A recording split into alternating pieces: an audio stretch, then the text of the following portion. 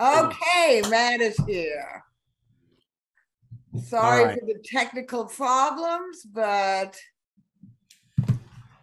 I I lie to any of you? I said Matt would be here. I told you Matt would be here. Matt, Yes. welcome. Yeah, sorry about that. Sorry about that, everyone. Yeah, just technical. Couldn't get the password to work. Couldn't find the password. A couple other things. Yeah, So, yeah, but we made it. well, We it's made it.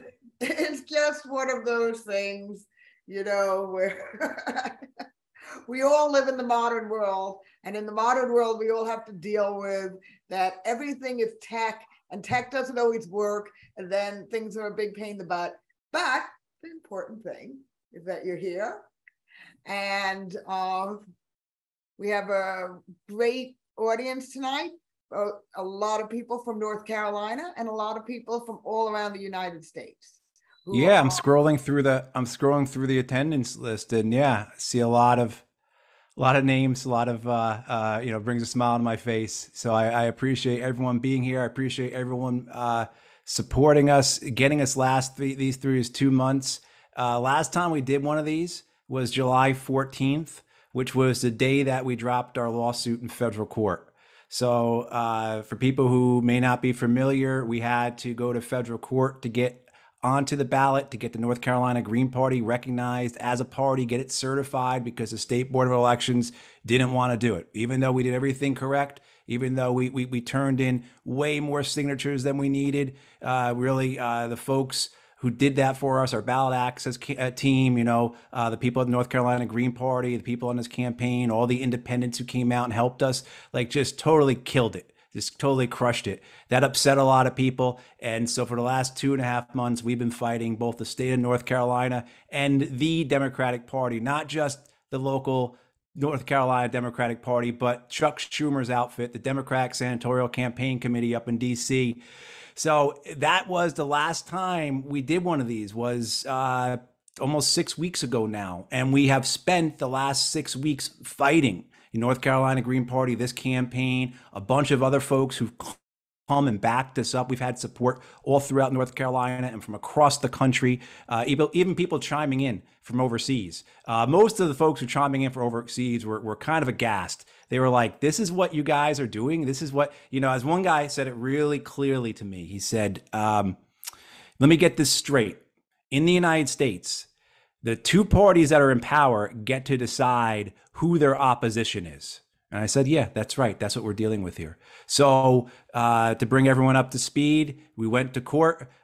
Two great lawyers, Oliver Hall and Puyan Ordabadi, just did absolutely phenomenal work. They defeated the high price, not just the high price Democratic law firm, the Elias Law Group, which is headed by John Kerry, Hillary Clinton's, Kamala Harris's attorney, Mark Elias, but they defeated the North Carolina Department of Justice as well. Just our two guys, Puyan and Oliver, took on Leviathan, and they won in court roundly. I mean, if people haven't read the district court's order in our favor, I mean, Judge Deaver just slams both the Democratic Party and the State Board of Elections for committing fraud themselves, basically, for doing everything they could to keep us unfairly and unjustly off the ballot, for trying to deny voters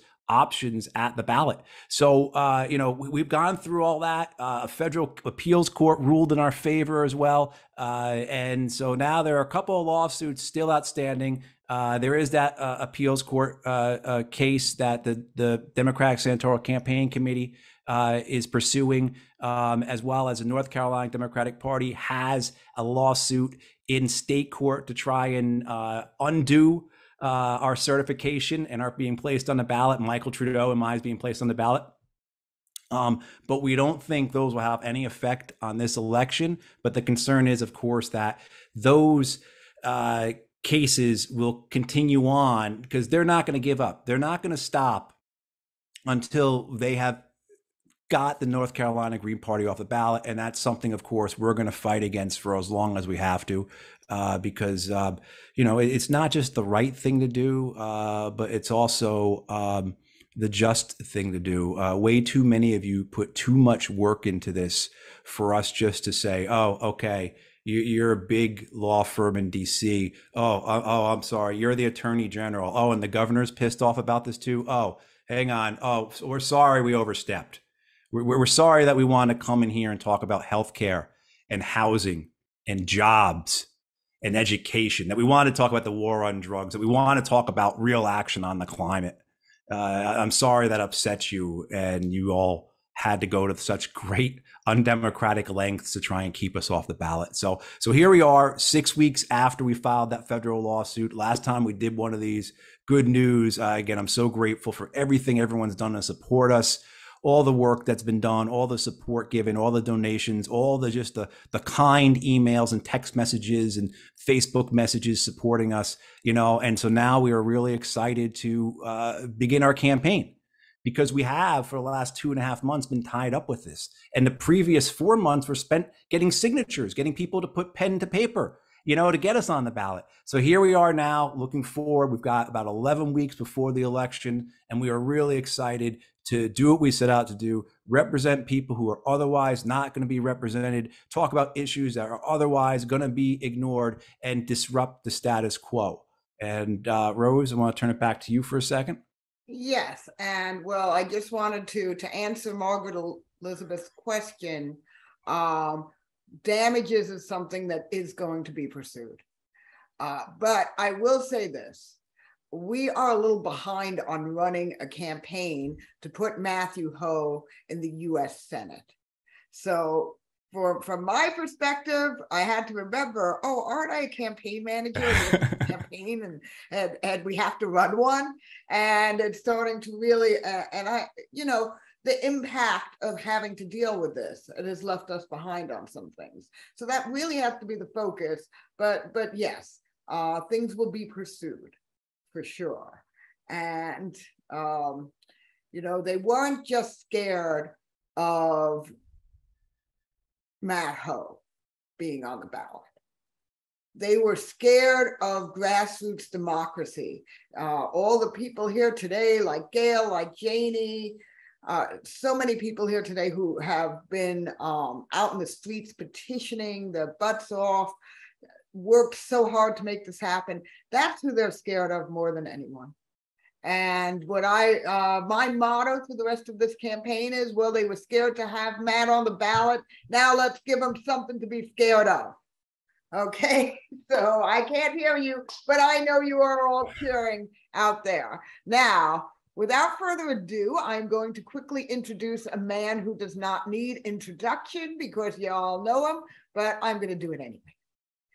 Matthew Hoh is the 2022 North Carolina Green Party candidate for U.S. Senate. In 2009, Matt resigned in protest from his post in Afghanistan with the State Department over the American escalation of the war. In 2010, Matt was named the Ridenhour Prize recipient for truth-telling. Imagine a U.S. senator who has been celebrated for truth-telling. That would be a strange and wonderful thing indeed, wouldn't it? Matt's writings have appeared online and in print periodicals such as the Huffington Post, USA Today, the Wall Street Journal, and the Washington Post. He's been a guest on hundreds of news programs and radio and television networks, including CBS, CNN, Fox, MSNBC, NPR, the BBC, and PBS. And without further ado, let's give it up for Matt Hoh, who is going to be talking about the Inflation Reduction Act. Matt. Hey, thanks, Rose, and thanks again for everyone being here, supporting us. And I look forward to doing the next 11 weeks with you all. One of the things I think that we want to talk about was the Inflation Reduction Act, but there's a lot of other things we can talk about too. And I'll try and keep my comments brief, but anyone who knows me knows that that's probably not going to be possible. If anyone's ever heard me talk, you know that nothing ever concise comes out of this mouth. But one of the things I think is just the continued like fraud, the continued lip service, the hypocrisy that those in power just unleash, just have no fear, no shame, and just saying things that are not true, just pushing snake oil, right? And telling people that this is going to be the solution to their problems. I mean, the Inflation Reduction Act is I think, a prime example, a top tier example of that. But certainly we can go and we can look at what that great bipartisan success a couple months ago, supposedly about guns, which we all know is going to do almost nothing about gun violence in this country. We can go and we can look at abortion and the Democrats saying that they are going to do something about abortion, that they're going to protect women's health care, that they're going to protect the right to choose. But we know they're not going to do it. They were going to do it. They would have done it at some point over the last 50 years. And actually, I did see in the comments there that Vicky Ryder, my good friend Vicky, asked me what my coffee mug says, and this is a holdover mug from my ex, and it says, and my mom hates this mug, so I'll tell her to mute it and turn off the camera. But the cup clearly says, y'all can read that there. F your patriarchal BS, right? Because that's what we're dealing with here. We're dealing with a system, an establishment, a power structure that is, of course, a patriarchy, it's an oligarchy, it's white supremacy, it's all those things that have been successful in the centuries that have come before in ensuring power remaining at the top. So we see that when we hear these things about how all you got to do is vote harder, all you got to do is just keep doing the same thing you did before, but this time we're going to protect abortion. This time we're going to do something about health care. This time we're going to do something about guns. And, obviously they don't, because we see the situations, the circumstances, the condition of so many of our neighbors or so many of our friends, so many of our family continuing to deteriorate. And the Inflation Reduction Act is a really, again, prime example of that. The Inflation Reduction Act, it's not just pundits or people like Bernie Sanders saying it doesn't reduce inflation. It's actually, if you look at any of the budget agencies out there, the people that score these kinds of things, they say it doesn't do anything about inflation. Statistically, zero is what they say it will do in terms of affecting inflation, but it sounds good. And it's just nothing but a marketing scheme in order to try and get votes for the midterm, even though it does nothing to help people. Even though some sectors of our economy, some workers, in some industries have seen pay raises, overall, across the board, pay is dropping dramatically. Real pay is dropping dramatically for families because inflation is running at about 8.5%. And what they'll say, of course, and what they do say is that, well, this is because of a $1,400 check you received 18 months ago, which is completely absurd and completely ignores the $1 trillion that was given through the Paycheck Protection Program, which, again, similarly to the student loan cancellation, the partial student loan cancellation, and we'll see. I would say about that, let's wait and see what happens. Let's revisit that in 2 or 3 or 4 years and find out how many people actually had that $10,000 forgiven. Because I know a number of years ago, the federal government said it was going to do that for people working in public service, who are working, in the federal government, who are working in various professions, that they would have their student loan eliminated over time as they put years into public service. And 99% of them never saw that. So I would say with this student loan cancellation, which is hardly near enough of what needs to be done. It's something, but it's not nearly enough of what needs to be done. Let's revisit that in 3 or 4 years and find out how many people actually qualified for it. But this pattern of using really convincing sounding, consequential sounding, results-oriented type language, just all marketing. And you know, this Inflation Reduction Act, the aspects of it, you know, with regards to healthcare, say the Medicare benefits, it will cap out-of-pocket costs for seniors. It doesn't take effect for 4 years. So what occurs between now and 4 years from now, we'll see. But it will cap out-of-pocket costs, and it will also allow the federal government to negotiate prices on a total of 10 drugs. Out of thousands of drugs out there, they can negotiate on 10, and that doesn't take place until 2026 as well.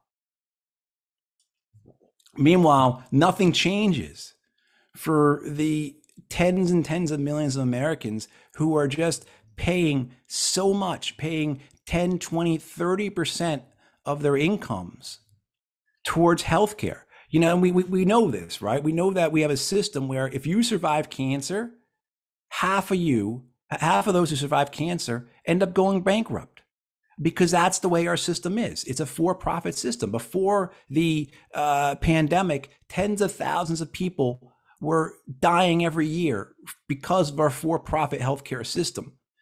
And during the pandemic, we know that 1 in 3 COVID deaths are tied to a lack of healthcare, again, because of for-profit healthcare. So for-profit healthcare killed 330,000 people in the pandemic, right? I mean, so we see all this. And so what the need was simply just not met at all. And what could have been done, you know, the subsidies that could have occurred for working families in an act like this just were ignored. Bernie Sanders tried to do some things, but he didn't hold up the bill. He didn't do what Manchin and Sinema have done in terms of making sure nothing was going forward unless the oil and gas companies got what they wanted, like Joe Manchin wanted, and the hedge fund managers and the wealthy got their tax breaks like Kyrsten Sinema wanted.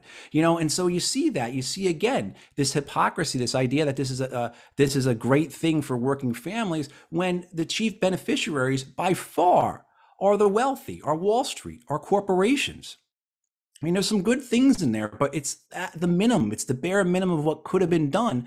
And the benefits to the corporations far exceed any of the corporate taxes that are being raised, supposedly being raised. So, I mean, again, it's all this marketing. It's all this. This is why we're in this. This is why we do this kind of thing. This is why we're running as Greens, right? This is why we're supporting campaigns like this one, like Delia Barrios in Texas, like Justin Paglino up in Connecticut, like Robin Harris down in Florida. This is why we're doing these things, because if we don't provide some type of alternative that's actually going to do something for working families, try and make it so that working families have the same benefits that corporations, banks, and the wealthy have had for decades, you know, we're going to continue to see things deteriorate. People are continuing to suffer. People are going to fall farther behind. You know, we've passed the point now where more than 60,000, more than 60% of Americans are living paycheck to paycheck. Half of Americans who are making more than $100,000 a year are living paycheck to paycheck. Yeah, I've talked about this before, right? You know, this idea that for decades, really since the Nixon administration, everything has been done to squeeze the money from the bottom to the top. And the working class has been squeezed dry. And so now the middle class are the ones being squeezed. You know, and so we see this in things like this Inflation Reduction Act, the continuation of those policies. These are the things that we oppose. This is why we're running. This is what we're trying to change. And then, of course, the most egregious aspects of the Inflation Reduction Act, that this is some kind of climate bill, when I believe, as does, say, the Center for Biological Diversity does, that this is a climate suicide pact. That what we are doing here in terms of the expansion of oil and gas far outweighs any of the climate provisions that are included in this. And while there are some great things in it, you know, in a sense of, you know, some different things that will move forward clean and renewable energy, it is a pittance. It is a pittance. First of all, the overall budget for it is 4% of what we spend on the Pentagon every year. So this is going to be about a $37 billion a year climate bill. And we spend $840 billion a year on the Pentagon. You know, and that doesn't include the CIA, and that doesn't include the FBI, and that doesn't include the Veterans Administration, and that doesn't include nuclear weapons and all those things. Just the Pentagon itself, 4%. Meanwhile, we are facing just an onslaught of climate collapse that is coming harder and faster than anyone ever predicted. So, one of the things that we see in this Inflation Reduction Act, the IRA, that is so dangerous is the giveaways to the oil and gas industry. This is what Manchin and Schumer, in their literal backroom deal, because suppose it was just the two of them who put this together, and both of them have received, in Schumer's case, hundreds of thousands of dollars from the oil and gas industry in the last year or two. And meanwhile, Manchin has taken in millions. And Manchin, by the way, remember, he owns two coal companies, not one, but two. So, what we see here is we see this giveaway, that forms the basis of this idea that this is a suicide pact, right? That, this requirement that for any of the solar and wind projects that this bill purports to put into a progress, right? That it claims it will advance over the next 10 years. For anything that it purports to do, the oil and gas industry must receive their share. And by their share, it means that they will receive at least 2 million acres of public land every year. That's the size of Yellowstone. So people get an idea of how many acres 2 million acres is. That's the size of Yellowstone. And for comparison, it's about 1 million acres of land every year that the oil and gas industry receives from the federal government. So it's a doubling of the land. But offshore, on our waters, in our oceans, 60 million acres of water is going to be given to the oil and gas industry every year for the next 10 years. When you put that all together, that's 620 million acres of land and water going to the oil and gas industry. Again, to put that in perspective, Texas is 170 million acres, right? And we're giving to the oil and gas industry in the next 10 years, 620 million acres. And let's all take a step back and remember that every agency, every organization, every scientist out there that's worth a damn is saying we have to stop fossil fuel use now. We have to begin ending it now. And what we're doing here is we are doubling at least the amount of oil and gas leases available. And when they do the math and they break it out, what's that mean? That means in the next 10 years, the United States will export 50% more oil. And in the next 10 years, the United States will export 160% more gas. And you look at this and you say, how do they then say this is going to cut emissions? Well, because all the studies they cite that say it's going to cut emissions don't include this fossil fuel expansion. The whole thing is rigged. The whole thing is crooked. And in 10, 20, 30 years, when we look back at this and we say, my God, what did we do? We will all agree this was a suicide pact we went into. And I could be here all night going on about this. I mean, I didn't even get into the fact that like this, one of the side deals is that basically the oil and gas industry are going to have the regulations greatly reduced in terms of pipeline expansion. The carbon capture fantasy is heavily populated throughout this idea that somehow Exxon and BP and Chevron are going to build these carbon capture facilities, which have never worked anywhere. And that somehow this is going to come save us. So we got to make sure the corporations that have done this to us are the ones that profit. And then at the pipelines, one of the things about the carbon capture is that it requires about 60 million more miles of pipeline in order to do the carbon capture they want to do. And that's, of course, you're talking about a lot of methane possibly being released. I mean, the danger in this is just amazing. But for any of us who've been part of the environmental movement, people who were like I was out at Standing Rock, people who have been part of it here in North Carolina, fighting the Mountain Valley Pipeline, fighting the Colonial Pipeline, this is a knife in the heart. It really is. And what the Democrats have done here by claiming that this is a bill that will save us is it's ensuring our doom. While we cheer, we are going under. And the real danger to me, and this will be my last comment, the real danger to me is that just like we had happen in 2010 with Obamacare, with the ACA, what they're going to say is, oh, we did climate. Climate change is fixed. We did the IRA back in 2022. We don't need to do anything more. We're good up until they tell us it's going to reduce emissions by 40% by 2030. Has anyone checked on that? No, no, don't. That's inconvenient. Don't do that. But that's the real danger here, is that they're going to use this, they're going to take this, and they're going to say, we've already done climate. We don't have to worry about it any longer. Just like with student loans, the same thing too. We don't have to do anything about that anymore. We've already done that. It's all taken care of. And they will try and get away with it. And it's our role not to let them get away with it. And, that's why we're all here. That's why we're all in this, these circumstances together, trying to disrupt the status quo, because we see what the status quo does. It's deadly. It's so beneficial for a few, but it's so deadly for the rest of us. And that's what we're trying to tear down. So Rose, I'll send it back over to you, but thank you so much, y'all. Thank you, Matt. So now it's time for some question and answer. So let's look at some of the questions we have here. Matt, this is from Dave Mullenix. He asked if you could talk about part 2 of the Inflation Reduction Act, the bill that will fast track fossil fuel project permitting. Thanks, Dave. So I briefly touched on it, and the idea is that the regulations that are in place now, which are often, as any of us who've been involved in any of this stuff know, easily overlooked, easily bypassed, easily ignored by the administrations. The Obama administration did it to a great degree. The Trump administration really did it, in a sense of every time you say you build a pipeline, you do something like that, you need to do an environmental impact study. And that environmental impact study is supposed to look and see what are the dangers, what are the risks, what are the consequences of something like this.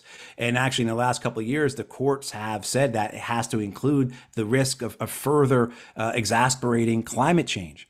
And what this side deal does, it's not actually part of the IRA, but it is coming. It is going to be tacked onto what everyone expects to see it tacked onto is the continuous resolution. So you know how every year the federal government, because the Congress can't get a budget done for a lot of their agencies, they pass a continuous resolution, which just extends the budget from previous years. So that's what they'll do, is they'll attach this onto the Democrats, Schumer, Manchin, Pelosi, Hoyer, etc., will attach this bill, fast tracking pipelines. So by what I mean by fast tracking, meaning you're cutting the regulations, you're making it a lot easier for the oil and gas companies to build these things, which makes it much more profitable for the banks to invest in, and it completely cuts the legs out from the environmental groups, as well as all those frontline communities, which more than not are typically our indigenous brothers and sisters and our black and brown brothers and sisters, because they're where they run the pipelines through. You don't see too many. Again, I'll reference Standing Rock. You look at where the pipeline went; it didn't go through the white parts of North Dakota. It went through the indigenous parts. That's not an accident. So the fast tracking of all that will be tacked onto the continuous resolution, which then puts any Democrats that want to oppose this in a bind, because will they then not go along with this and shut the government down? Now, we know what the Republicans would do in a situation like this. The Republicans would shut the government down. And for as awful and as heinous and as terrible and just, about that the Republicans are, they are effective at getting things done. And what they're doing here, we're wondering now, is will any of the progressive champions that we have, or supposed champions in Congress, i.e. the squad or Bernie Sanders, make the government shut down rather than see these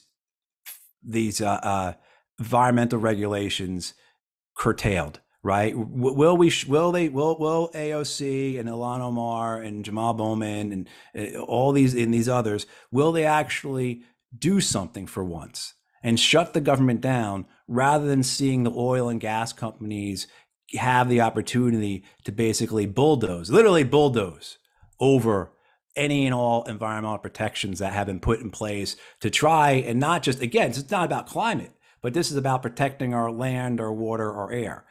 So this is something that we all need to be aware of and be looking for, and really be trying to encourage those progressive members of Congress to block this. I don't think they will, because they've not done anything like this since they've been in office, but this is a real danger. And this, again, is why this notion that the IRA is a climate suicide pact is not hyperbole. Thank you, Matt. I have a question here from Sam Coleman. It's somewhat more of a statement than a question, but I think it's something that you're going to be asked to address this a lot, and I want you to address it here. The Dems want to paint you as a spoiler, but you could be inspiring a lot of people who wouldn't otherwise vote, period. Plus Republicans who hunger for some honesty. I hope there are competent analysts who will see what you're bringing in, Matt. And so just to add to that, can you address the constant cries of spoiler and your role in this race as a genuine democratic choice for the people? Yeah, the notion of spoiler implies that one of the two parties is entitled to votes. And so if you're on the left, and, I think it's inane that we have this description of our political situation or political, environment as just a linear horizontal line.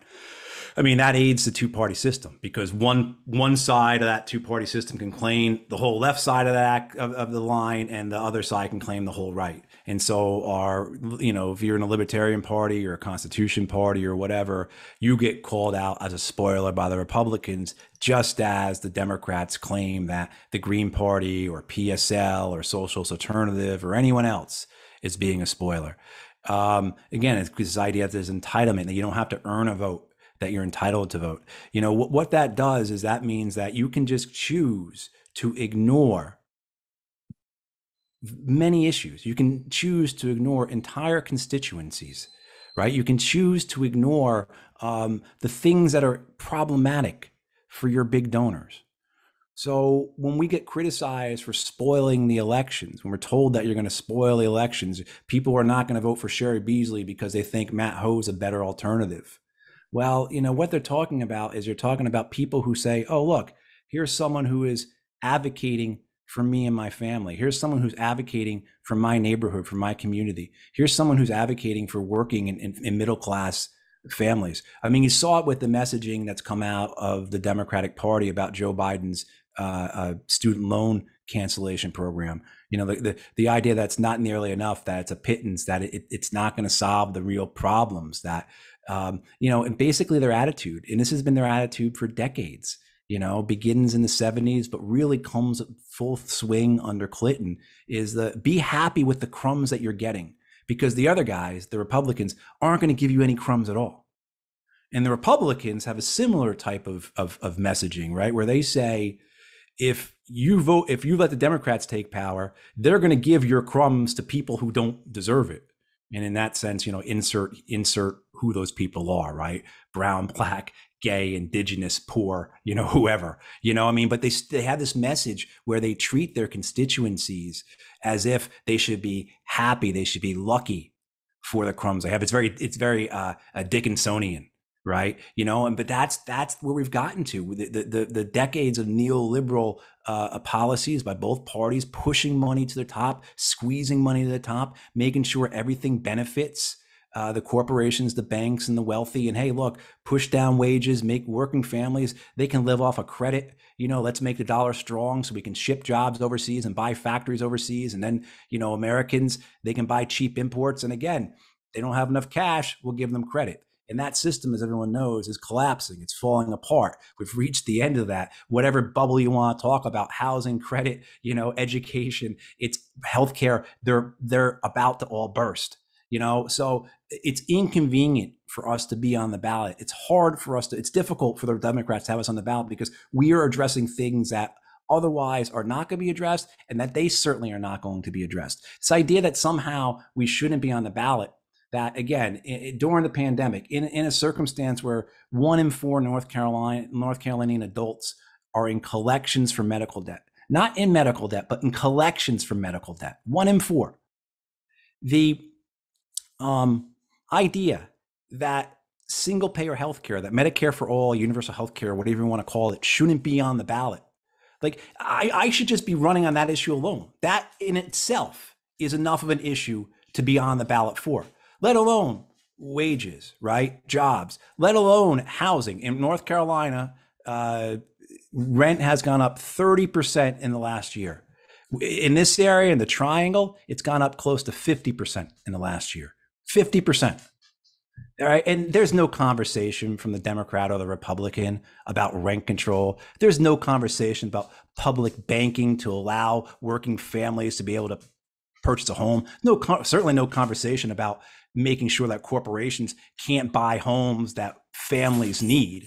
You mean, like, so why aren't those issues on the ballot? Why can't those issues be there, be something that's available to voters, be an option to them? And we can go through the whole list, the war on drugs itself, the mass incarceration piece, or the killing aspects of it. In North Carolina, we have 12 opioid overdose deaths a day.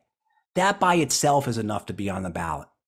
So, this idea that somehow we're spoiling by providing other options, well, that's just a fear-based approach. That's just something that's effective in a two-party system. One thing that Andrew Yang has done, I know a lot of people have different views on Andrew and his Forward Party and what they're attempting to do. But one thing he's really done is really kind of brought in the absurdities and the inadequacies and the corruption of the two-party system. In the United States, 70% of races are unopposed. And more than 90% of races, and this is from top to bottom, local all the way up to federal, and more than 90% of races are not competitive. I mean, how can you call yourself a democracy when 70% of the races out there don't have more than one person in it? So this idea that somehow, we're spoiling when we're trying to literally increase democracy. And that brings us, of course, to this idea that Yang has been really good about pushing, and I welcome the Forward Party because they're different than us. We're not going to be competing against the Forward Party, guys. We're not. They're going to be a center-right party. They are not going to be on our issues, but it's going to be good to have another party in the mix.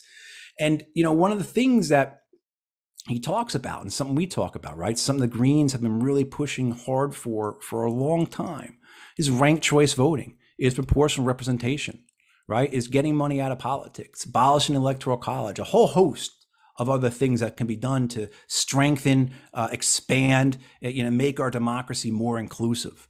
And for those who here in North Carolina and want to support those efforts, I'll give please get in touch with Better Ballot North Carolina. Better Ballot NC. They are the organization that for the last couple of years have been working towards ranked choice voting here in North Carolina. And so that ultimately comes back to this idea of why are we doing this? Why are we running in a system that's meant for two parties? Well, the system's not going to change unless we force it. Unless we put pressure onto the system, unless we force it to change, it won't do so. If the Democrats and the Republicans have it set up where, why are 70% of the races unopposed? Because the system's set up that way. It's structured well. They're all getting what they want. The Democrats are getting their votes in blue areas. The Republicans are getting their votes in red areas. And what does that do for the rest of us? What does that do for the majority of American people?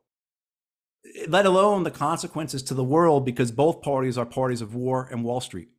So you have to put pressure. We have to put stress on it. We have to force it to change. We have to break it, And so, to summarize, and as we're beginning this new part of the campaign, fully getting into the campaign, the next 11 weeks, we're launching a new website. We're doing some other things, but one of them is putting forth our logo, our motto, our slogan, which is reclaim, reimagine, and rebuild, and that's what we have to do, because we can see the hurt and suffering that's occurring now is only going to worsen And, for those who are youngest, when I was with the other day with my family and my 11-year-old nephew, when he's my age, 38 years from now, what is going to be, I mean, the existential collapse that we're concerned about will be happening then.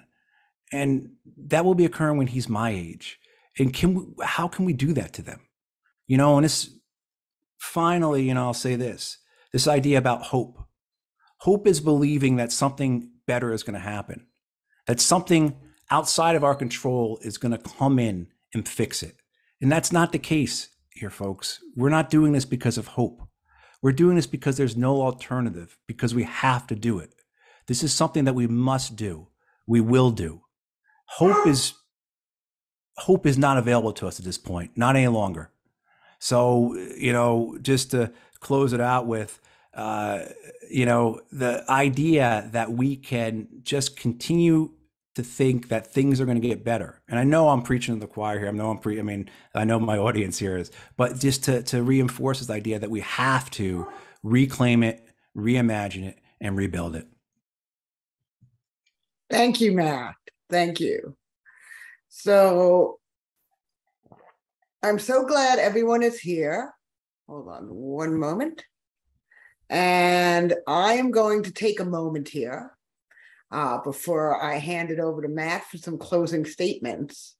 I just want to talk to y'all for a moment. I'm on Spotlight. I don't like Spotlight, but sometimes I gotta do it. So I think you all know how important this campaign is, and that we need a true fighter for the people. The Democratic Party was scared of Matt Hoh. They were scared to compete. Now, just one thing in terms of this whole spoiler narrative and how this goes, just to add to that. Do you believe that if the Democratic Party intended to compete with Matt on the progressive, pro-environment, pro-people, pro-humanity programs that he will advance as the senator from North Carolina, do you think that if they could do that they would work this hard, that they would have done what they did to try to keep him and the North Carolina Green Party off the ballot? It's because they can't compete with that. It's because they're not offering any of that, and they won't be offering any of that. And they will throw some crumbs and hope that you'll be humbly grateful for the crumbs that are being thrown. So we need to put a fighter for the people in the US Senate. And to that end, we need the fundraising to do it, because we're going up against two parties that have multi-million-dollar corporate donors. And that is who they're beholden to. Do you think that all this corporate money that goes to the Democrats and the Republicans, that at the end of the day, they're thinking of the people who vote them in and out of office, that these are the people they're beholden to? No.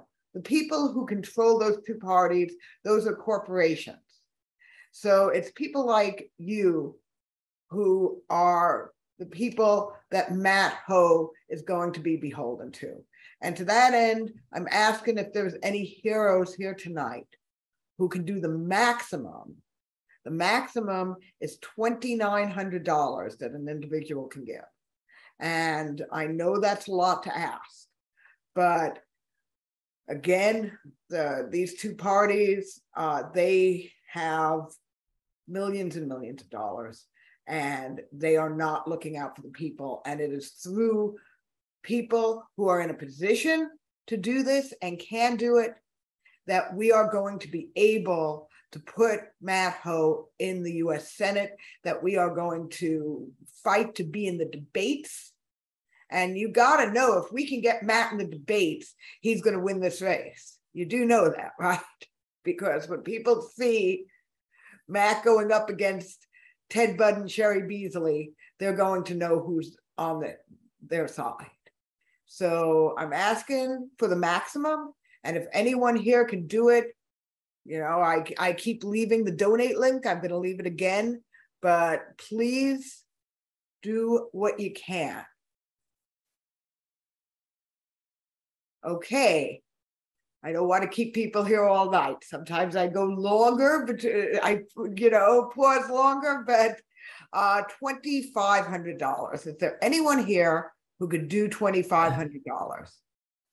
Again, I know I'm asking a lot. I am, as I like to say, I am holding out for a hero. And really, all of you are my heroes. Everyone who's trying to change this disease system, trying to create a better future for our children and grandchildren is a hero to me. So I want people to know that. But if there's anyone here positioned to really step up and help get this campaign on the map with the money we need to do things like advertise, put out billboards, travel Matt around so that we can get him to as many places as possible. So 2,000. If anyone here could be the hero who could do 2,000 for this campaign. And let me start leaving the link again while we sit on this for a moment. And, one of the things, we've got 7.3 million registered voters in North Carolina. In order to reach them, we need to be on television. We need to be on YouTube ads, Facebook ads, Twitter, as well as having billboards outside of NC State football games and Carolina Panther games and things like that. We've got to introduce people to who we are. Because one of the things we found as we were petitioning is that most people don't know what the Green Party is. It's a new party here in North Carolina. It's being built, Folks have been doing a great job building it the last few years, and now here we are at this point, and we've got people on the ballot, myself, Michael Trudeau, Josh Bradley, and we need help getting that message out. And so as this last couple of months, we were really held back by fighting the state of North Carolina, by fighting the Democratic Senatorial Campaign Court, by being in both federal and in state court, by being in district court and in appeals court. We have really used up a lot of our resources, but also now we've got that enthusiasm, that excitement to go forward and do this. And we need the help to make sure that people know we are an option. So how do we get in front of 7.3 million registered voters with the resources we have? We need your help. And I will say, I did see a question about the debates. We are doing our best to get into debates. As most folks know, they don't want third parties in the debates. Whether there'll actually be a debate is another question, because both Beasley and Bud are very, they don't like to appear in public. And that's something that's going to set us apart, because we are putting together our schedule for where we're going to be the next couple of months. Just as a heads up, we're going to be in Asheville next Saturday, next Friday to Sunday, and then we'll be in the Charlotte Labor Day Parade on the 5th. And we'll be at events kind of every week, and we're going to post that and let people know so people can come out and support us. People can come out and talk to us. We can listen to folks, and that really sets us apart from the Beasley and Bud's campaigns, which do almost nothing publicly, because that's what they are. They're corporate shills, and we are trying to represent the people who we love. But yeah, your support is what we need. So if folks are able to donate, please do, and then by extension, encourage others to do so. Yes, I'm going to $1,500. If anyone here could give $1,500. As for the person who asked about PayPal, just so you know, there are FEC reporting reasons that PayPal does not work for campaigns. So that's why we can't use PayPal. One of the ways that they make campaigning difficult is that there's specific ways you have to be able to record information about the payment that PayPal makes too difficult to pass FEC requirements, and that's why we don't have it. But if anyone here could do $1,000, that would make a massive difference in what we could do. If I had 3 people here tonight do $1,000. Andy, please be in touch about volunteering, because I see Andy Cagle says, I don't have money, but I want to help.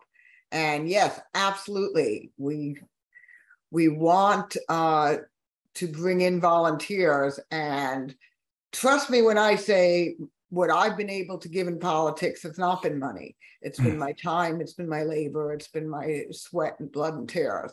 And so I understand that. And all of it counts. So can anybody here do $500? Is there anyone here tonight who can do $500 to get Matt in the Senate? We need the money to make this campaign work. I mean, I will tell you something from when we were working on the ballot access stage of this. It was through fundraisers like this that it was able to happen, because the sheer amount of signatures we needed, we had a very passionate petition. Our petitioners were a passionate group of Greens and people who were excited about the campaign, but they could not do the kind of hours that were necessary for this without getting a living wage. And any campaign that's going to be in favor of labor and the rights of labor can't be turning its back on the people who are putting in the hard labor for them. So at this point, I am going to go, because I wanted to turn it over to Matt soon. I am going to go to, can people give $100 tonight? Are there?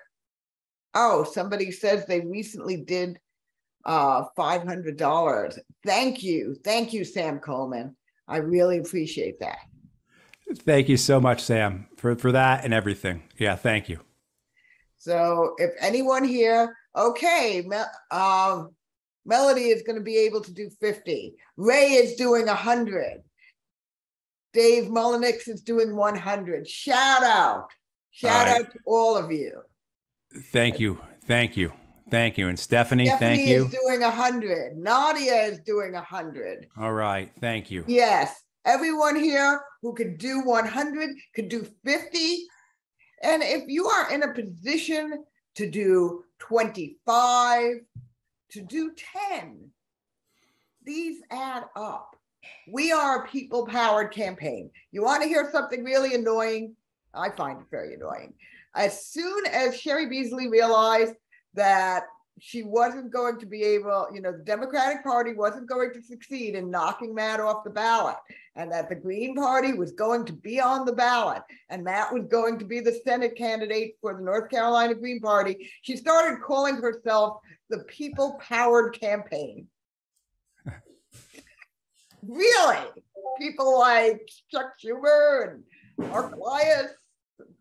Yeah, that's not. Yeah, no, she did. She talks now in her tweets and stuff about taking on corporations, and I mean, before we were on the ballot, she was pushing a very tough on crime kind of line, and I'm a moderate, and I'm not, et cetera, et cetera. And since we've been on the ballot, we've seen a change in her messaging. It's not been dramatic, but it's there. You'll look and see that difference, because she can't take the left for granted. She can't take working families and the middle class for granted anymore, which is what they want, and which is what we're trying to disrupt and change and rectify. Fahim, thank you so much for that 100. While the pooches were woofing, huh? Yeah, sorry about that. Oh, I love Matt's dogs. I've never met them, but they're super cool dogs. All right, so yes, keep in mind that, look, I need to ask for the maximum, because if one or two people can do that, that pays for so much stuff in just from one or two people. And we have had people do that, and we're so very grateful.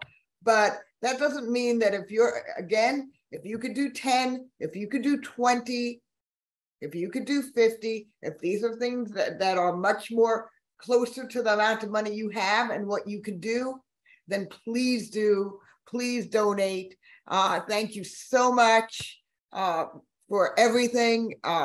You know, this campaign would be nowhere if it weren't for the people. As much as I love and respect Matt, and I do, it is the people who put this campaign on the ballot, and it's the people of North Carolina who are going to put a true champion for the people in the U.S. Senate.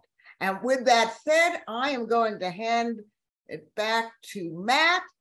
And thank you all for being here. And Matt, some closing remarks. Yeah, and thank you, thank you, thank you all so much. You've gotten us here, and you're going to carry us forward, and I couldn't be more grateful. Thank you, everyone who has donated tonight, donated in the past, will do in the future, to all our volunteers, and like everybody on this team. You know, I see Janie working in the comments, Dave Schwab. I think I saw Stars here tonight. Just all the different folks. Jackie Nabel, who put in so much time, just out there daily getting signatures for us and still working with the campaign and everything. All these folks who have really built this campaign to what it is. And so I'm so grateful. Coming up, I just want to make sure people know, I mentioned it just before briefly, but, we'll be in Asheville, North Carolina at the Goombay Festival, September 2nd to 4th. That's a Friday to Sunday. Please come out and see us. Please come visit with us there. If you'd like to volunteer and work the booth with us, that'd be fantastic. And then on September 5th, on Labor Day, that Monday in Charlotte, we'll be marching in the Charlotte Labor Day Parade. So please, if you're available, if you're near Charlotte, you want to come march with us, please do so. We'll give you a banner to hold or signs or buttons to pass out or whatever, but please join us. And then we'll be posting these events and asking for people, not just to show up and say hi, but, come and join us and help represent what we're trying to do here. We're trying to accomplish, be a part of it with us, and I know some of you, it's a little hard, particularly Nicolanda out in Hawaii, maybe out in Maui in Haiku. But, for others who are closer, if you can, that would be fantastic to be with you all in person. But, thank you again for everything, for getting us here. We'll be doing more of these webinars. Sometimes it'll just be me running my mouth. Other times we'll have somebody that you probably want to listen to. But I appreciate everything. People like listening to you do that. That's why 70 people showed up tonight to listen to you. Well, I thank you. But anyway, thank you all for being with us tonight, and everyone have a good night. And like I said, our motto, reclaim, reimagine, rebuild, and let's do that together. Absolutely. Thank you all so much. I truly appreciate everyone being here. And these webinars and fireside chats are going to be a much more regular thing. So watch our social media page. Holly, share our social media page with everyone you know. Let's get more people on it. Because I saw Holly Hart, friend of mine, said that she was going to look into social media. So yes, do that, please. And thank you so much. And all of you have a great night. Bye. Give yourselves a hand. Bye-bye.